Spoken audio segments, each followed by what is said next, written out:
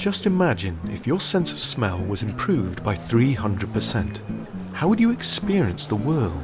We walk in a cloud of smell, and it's our personal smell, but it's also the smell of our clothes, our shampoo, our deodorant. All these things together make our cloud of smell. A dog's nose works like our eyes. The things we see are the things they smell. There's a new trend for animal detectives in healthcare. Dogs, cats, even rats. Here's one, a Labradoodle called Dolce. The name of the dog is Dolce from Dolce Vita.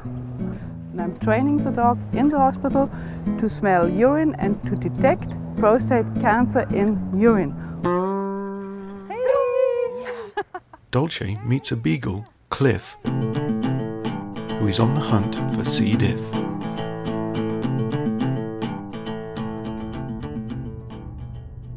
One of these patients has C. diff, but which one? It matters because C. diff is a highly contagious form of infectious diarrhea, and it quickly spreads on wards and even between wards. So if you're not careful, you're going to have a large part of your hospital infected with C. diff. Cliff, zoek. So the Amsterdam team thought they'd try something quite novel. Go. A dog. Zoek. Zoek. Waar is het? Waar is het? Waar is het? Ga door. So we've got a dog, but this is what you do if you don't have a dog. This is what we normally do in the laboratory. I've got some suspected stool samples, and I put some of the sample in a tube which contains 70% alcohol. Yeah, we're going to have to speed this up. The tube is left for 1 hour. After that, you swab a sample onto a petri dish, and that goes into a jar where the air is sucked out to produce an anaerobic environment. Then it needs to be cooked at 37 degrees Celsius for up to 3 days.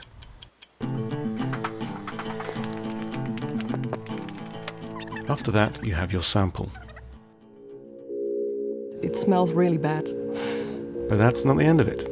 So this is the normal way, but it takes some time and quite a bit of money. But also now we don't know whether the bacteria that we've cultured are actually the toxin-producing ones, because the toxin-producing ones are the ones that can make us ill.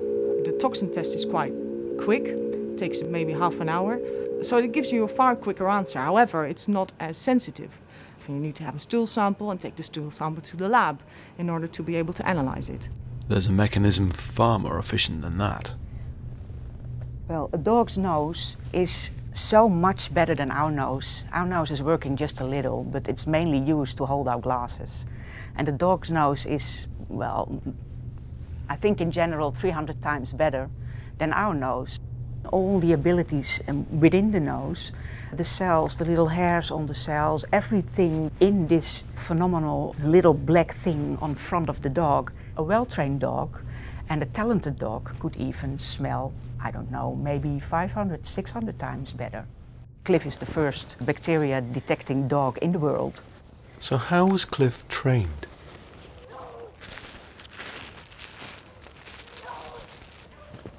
With Cliff kept at a distance, fecal cultures and samples were hidden for him to find.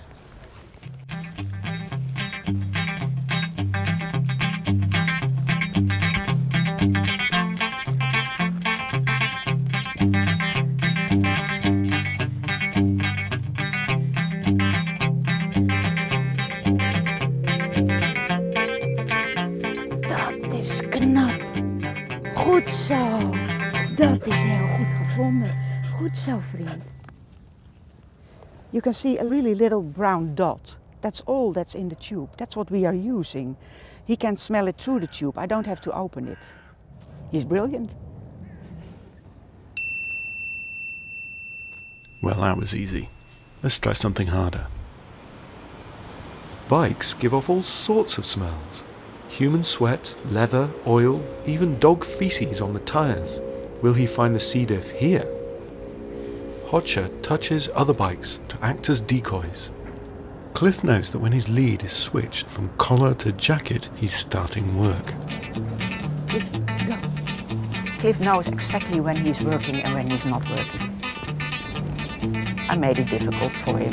We made the places to find it more difficult.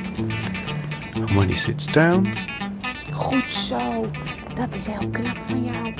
that means he's found it. And still he could find it anytime. Ja, dat is heel goed. Goed zo, man. He did it again. So how well will Cliff do with real patients? Okay, we're on our way to the hospital. Okay. There might be a patient with C. diff infection, so That's good news for Cliff. a good day for some sniffing. Exactly.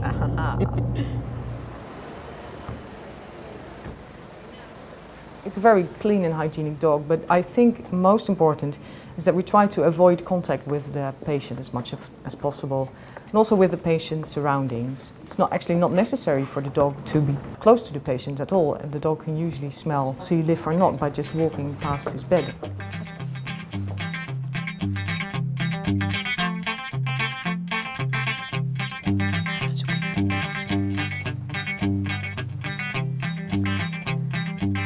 Yes, he found it. Little fella. Now let's see that from Cliff's perspective. Zoek. Ga zoeken. Ga zoeken.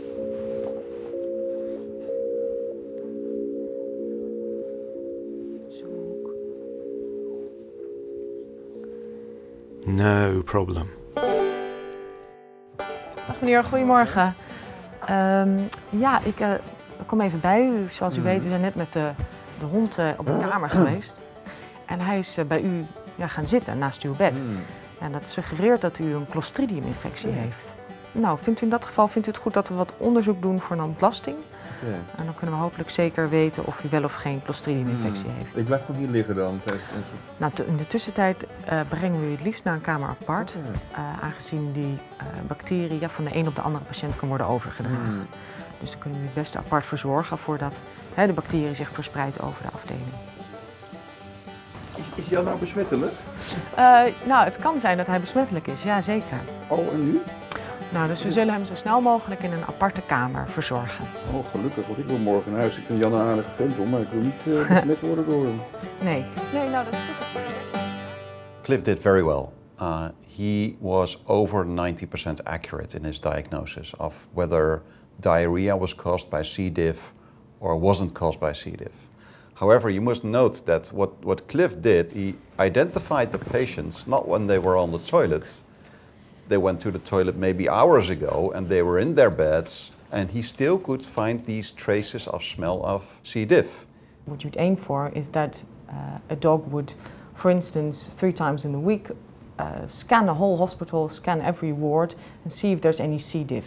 By doing this, you'd hope to pick up new C. diff cases.